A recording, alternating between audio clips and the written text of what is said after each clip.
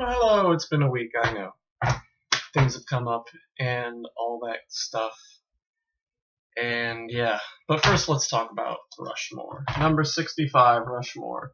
Looking like this because apparently Azusa Pacific doesn't send DVD cases, so all I have to show for is the DVD. You can kind of see the word collection right there. But anyway, Wes Anderson. The first, but certainly not the last Wes Anderson film we're going to see, and damn it all, if they're all like this, and oh, good. Anyway, it's not very long, only 90 minutes, it's not bad. Yeah. And yeah, I had to preview everything, before last Wednesday, because I thought, okay, or after, actually I did it after I did whatever 64 was. What was 64? Oh, The Third Man, after I did it after The Third Man. And yeah, it's weird how you can go from something as awesome as The Third Man as something as about Rush Hour. But not Rush Hour. Rush Hour is amazing, and it'll never be in the Criterion Collection. I'm talking about Rushmore, Wes Anderson, Jason Schwartzman, Bill Murray, some other people. And yeah, so let's talk about this. So there's the plot. The basic plot is about this 15-year-old quote-unquote genius named Max Fischer, who goes to prep school, Rushmore prep school, and he started a kajillion academic classes. Extracurricular activity, clubs and things like that. At the same time, pretty much bombing all his classes. And so the headmaster puts him on probation, and threatens to, expel him and all that. Meanwhile, he's become friends with this big oil tycoon, and also pining for this new teacher who's of course, a lot older than him. At the same time, his oil tycoon, his oil friend, Bloom, I think his name is Bloom, he ends up falling for her as well. And so there's this love triangle going on, and of course, Rosemary, the teacher, ends up falling for Bloom, even though he's married, and he ends up having to divorce her because Max, in a fit of rage after being, outraged that when he finds out that Bloom's fallen in love with Rosemary and they've started dating, they end up going into this whole revenge thing, which culminates in Bloom arresting Max for breaking up his marriage, and no, actually for cutting the brakes on his car. I think that's the first thing they do, or that's the final straw. And then Max gets arrested, and he ends up working at his dad's barber shop, and yeah, it's really confusing. Of course, then it's all good. Of course, it's all got a happy ending. He ends up, in the end, he ends up realizing that Rosemary and Bloom were meant to be together, right, in the end, and he ends up trying to get them back together by putting on this play which is a parody of Apocalypse Now, and yeah, that's all I'm going to say about this film. I'd heard a number of things about Wes Anderson from friends and otherwise, and now that I've seen his stuff, I'm just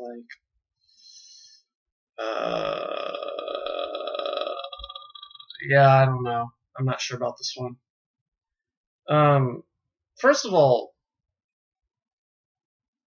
I'm not sure why we're supposed to think that Max is a likable character. There was nothing. In the beginning, when you start it off, he's got the dream sequence where he thinks that he figures out the smartest math problem. And I was like, okay, that's hilarious. It's a genius, perfect. But then he's a smart ass, and that's really annoying. That's not funny. That's just freaking annoying after a while. And yeah, it's really hard to just get past how annoying Max is. But yeah, there's apart from that, it's just yeah, like I said, it's really hard to get away how Max is and how persistent he is with Rosemary. I think that's the stupidest thing, and just how how much of a dick he is toward Bloom when he finds out that he's dating Rosemary, and spreading the whole rumor about his chapel partner Dirk, spreading the rumor about giving his mom a blowjob. I mean, a hand job, not a blowjob. Yeah, it's just, where's this going? What's supposed to be so funny about this? This is horrible. This is tragic. And so, I mean, yeah, I could see the humor in it, but I couldn't laugh at it. I didn't think it was funny. And maybe that's, that doesn't make me such a great reviewer, but, at least I have an opinion. At least I could say something about it, At least I could say why, It's because I didn't think Max Fischer was a very likable person. I've seen Jason Schwartzman on things like Bored to Death, which is hilarious. But, and, a couple bit parts he's done on TV shows. But, this is first, and maybe this is just his first film, and of course Wes Anderson, and maybe it's just the combination of Wes Anderson and Jason Schwartzman and friggin' Owen Wilson. Why Owen Wilson is involved in this, I don't know, because Owen Wilson has a broken nose. I said it. Anyway, so yeah, this movie isn't. So yeah, just to summarize, let's just end this real one here. Summarize: this movie isn't Picnic at Hanging Rock bad. This isn't Night Porter bad. This isn't Unbearable Lightness of Being bad. And this certainly as hell isn't Sallow bad. In fact, it's not a bad movie. It really isn't. It had some genuinely funny moments and some genuinely, really nice moments in it. It's just annoying. And I think that's what Wes Anderson's movies are going to be for me. Annoying. Royal Tenenbaums, Darjeeling Limited, Life Aquatic with Steve Zissou, Bottle Rocket, there's another one. There's like there's 5 other of his movies in the Criterion collection right now. Grand Budapest Hotel will probably be right into the Criterion collection as soon as it's out of theaters, which I think it might be already, but anyway. Yeah, so I'm gonna give this a C-. I can't give it a D because it is a movie. It is a movie with a plot that makes sense and an ending, but it just fails overall.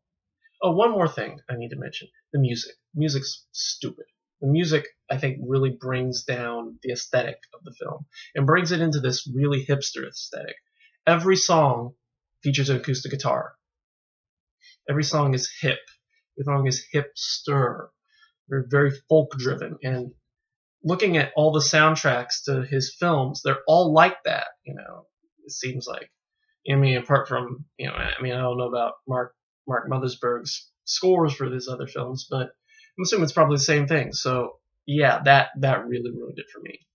A really bland soundtrack. I mean, even the Who's, he picked a quick one while he's away, which is just like, it's not a song that you can play one section of it, especially in a scene where it doesn't make any sense. So, yeah. And of course, the last scene where they're all dancing, they're playing like an old slow jazz record, and he puts on that one song by that one guy with the guitar, and I was like, oh my god, they're not going to dance to hip hop. No, they're going to put on ding ding ding ding ding ding ding, and I'm like, oh my god, just stop. So yeah, that brought it down. And so for this, C-. I want to give it a D+ so badly, but I'm not going to, just because I'm trying to be nice. So C-.